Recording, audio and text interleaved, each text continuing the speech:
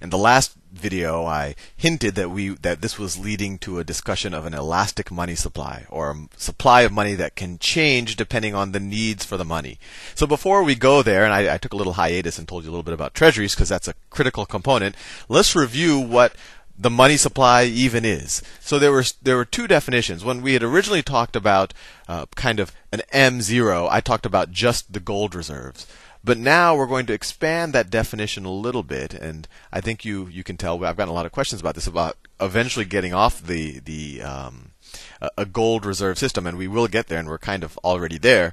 But now I'll consider the base money supply as Federal Reserve deposits and notes. So in this reality that I just created, all of the Federal Reserve deposits have essentially been turned into notes. But if this bank didn't want all cash, it could have had some of this as just a checking account with the Federal Reserve Bank. So a Federal Reserve note and a Federal Reserve deposit account is essentially the same thing. A note is just a little bit more fungible. You can hand it to someone and then they can hand it to someone else, while a checking account or demand account with the Federal Reserve Bank, you have to kind of do a wire transfer or write a check, etc. But that is the base money supply. You could call that base money, and that's essentially the size of the liabilities of the Federal Reserve in very broad terms. We'll go into detail on the actual Federal Reserve's balance sheet in the near future. So in this example right now, our base money supply is 200. Let's call it dollars now. Let's move away from gold pieces. Let's just say a dollar equals a gold piece for the sake of our instruction right now. So our base money supply, and I'll call that M0. M0 right now is 200. And that's the cash out there, which are the Federal Reserve notes, plus the Federal Reserve demand deposits. So for example, this could have been just 100 like a checking account at the Reserve Bank, and then this over here would have been a checking account instead. But it would still be considered part of the base money supply, because if this bank who had a checking account says, oh, well, I just want that in terms of notes, then the Federal Reserve Bank will just issue notes and cancel out this checking account, and it would turn back into notes. So they're equivalent. They're just a different way of keeping track of it. So that's the base money supply. Now, a slightly broader definition of the money supply, and we could call this bank money. That's sometimes referred to that, and the formal definition is M1. And that's essentially that notion that I went over, I think almost 10 videos ago. How much money do people think they have? And that's the amount of money in demand deposit accounts. So that, in this case, that's this. So all the people in this bank, they think they have $100 there, right? That's $100 that they think that they have, that they can write checks against. And then this bank also has another $100. And so the base money supply, no, that's not right. Oh, no, sorry. They don't have 100. Why am I saying 100? They have, let's see, this bank had 100 in gold, and it could lend out up to 200 in, or it could put out up to 200 in checking deposit accounts. So it has 200. All right, that's what I was. Right, because we talked about earlier in the last video that we have a 50% reserve ratio, which tells us that if this bank has $100 in reserves, that it can essentially manage, or it can issue $200 in demand deposit accounts. And we went over that many times on how that happens. And then this bank can do the same. It'll have 200 in demand deposit accounts. And so the total amount of money that people think they have, either in in demand deposit accounts. In this situation, I'm assuming that all of the cash is sitting in the reserve banks, although we do know that some of this is going to be sitting around circulating. But let's just say we live in a world where everyone uses debit cards all the time and no one uses cash. And I think we're heading to that world very quickly. And as we'll see soon, that actually increases the money supply when you do that. But anyway, I don't want to go too technical just yet. But the M1, which is the total amount of demand deposit accounts in our universe, is 400. And this relationship makes a lot of sense because our reserve requirements are 50%. So we can kind of assume that banks tend to get as close to their reserve requirement as they can because they don't get interest in on reserves. They make interest on the loans that they make against checking demand accounts. So if the reserve requirement were 10% and our base money was 200, we would probably see 2,000 in the M1 supply. So my question to you is, and maybe you want to pause and think about this, is how can the government or the central bank or how can the economy increase or decrease the money supply? And I guess a first question is, well, why would you want to increase or decrease the money supply? Well, let's say we're in this world already, and we only have these two banks, and we have a M1 supply of 400. But let's say the economy expands. We have more goods and services that are able to produce. Maybe we have immigrants come in, so we have more labor. Maybe we have some innovative technology. Maybe or maybe it's just seasonal. Maybe it's the crop planting season, so a lot of farmers need their cash in order to hire people to plant the crops.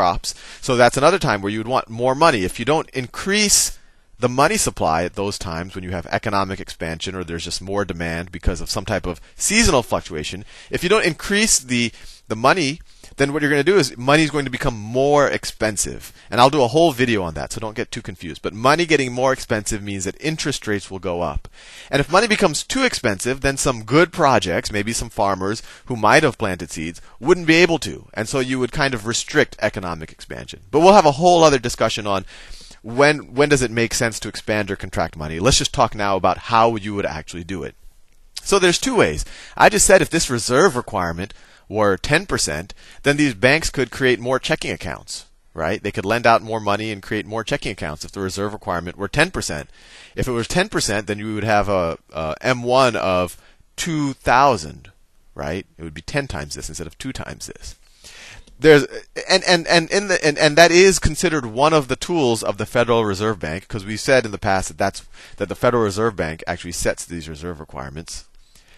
But the problem with that tool, if you think about it, is what happens if we made our reserve requirement 10%, right? And all of a sudden, all of these banks started lending out a lot more money, and they only had 10%. The ratio of reserves to checking accounts were 10%. Think about what would happen if we wanted to raise the reserve requirement back to 50%. Then all of the banks, they'd only have 10% reserves. How will they get back to 50%? How it would, all of these banks would have to either start selling assets or unwinding loans. So it would be a very messy situation. If you were to lower the reserve requirement and then wanted to actually increase it again, you would actually make a lot of banks become undercapitalized, because most banks just operate right at where they need to. So you really don't want to mess around with this reserve requirement much. So the question is, if you're not going to change the reserve requirement, which is the ratio of the reserves to checking accounts, if you're not going to mess with that, the only other way that you can actually increase the number of checking accounts is if somehow you can increase the reserves. If you can somehow add some actual reserves over here. So my question is, how can you do that? Well, let's just say that, we're hopefully already reasonably familiar with fractional reserve banking. So you might have seen it coming, that also applies to the central bank. So the central bank right now, all of its deposits were directly backed by gold 1-to-1. But there's nothing to stop this bank from also doing fractional reserve lending. And actually the central bank has no reserve requirement, and that's because to some degree it can always provide the liquidity because its notes are obligations of the government, so it can always tax more people to back up its loans. So what essentially the Federal Reserve can do is, and this is the printing press of the base money supply that people talk about. But there's two printing presses. There's the base money printing press, and then there's the leverage printing press. So if this increases, well, I'll do a whole video on that another day. I don't want to get too technical because I realize I'm running out of time. So what the Federal Reserve could do in this situation is it can print some notes. So let's say it prints 100 of notes. Right? And those are it literally just prints those dollars. It pays the Treasury to print it for them, but it creates these notes. And then, of course, offsetting that is a liability, right? Notes outstanding, 100, liability. And then what it does is it takes these $100. I mean, these are literally dollar bills, although it could be, some type of demand account or whatever. But it takes these $100 bills that it printed, and it's just this offsetting liability, and then it can buy Treasury securities. So what happens if it takes these $100 bills and buys Treasuries? So, and the treasuries don't have to be issued by the government anymore. Because whenever the government does issue treasuries, it's bought by just a bunch of people in the world. It's not, there's always a bunch of treasuries sitting out there as long as the treasury has some debt. So, I was holding the treasuries, and now let's say that this is the central bank. I was holding some of these government IOUs, right, that I had bought from the government.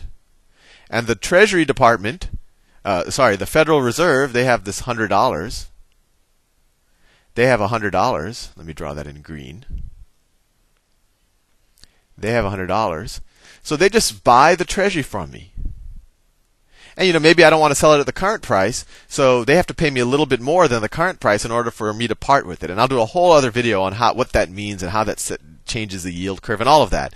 But I just want to get you to that base notion that the Treasury essentially creates a notes outstanding liability and has an offsetting $100 of dollar bills that it just created or prints, and then it can use those $100 bills to buy treasuries or government IOUs in the open market. And now what happens here? Well, these $100 bills, these are now treasuries. Let me change that to treasuries. And my question to you is, I was holding a treasury, it was sitting in my mattress. What am I now now I don't have a treasury, I have $100. What am I going to do with that $100? Well, I'm going to deposit it in the bank. So this is me depositing my $100. Maybe I deposit it up here. And I have my checking account grows a little bit. But what's the net effect?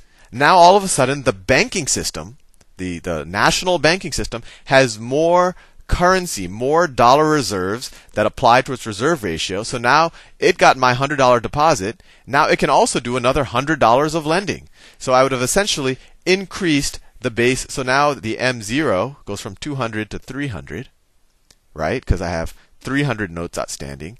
And now my M1, I took that $100 bill that the Treasury gave me, deposited it in a bank account. Now I have a bank account that says 100, and then because of a 50% reserve requirement, the bank can issue another loan. I know it's getting messy, for 100. So essentially, our M1 is now 600. So just like that, just by printing money and issuing treasuries, the government was able to increase the the central bank was able to increase the M1 by $200. I'll do more videos on this. I don't want to confuse you too much. See you soon.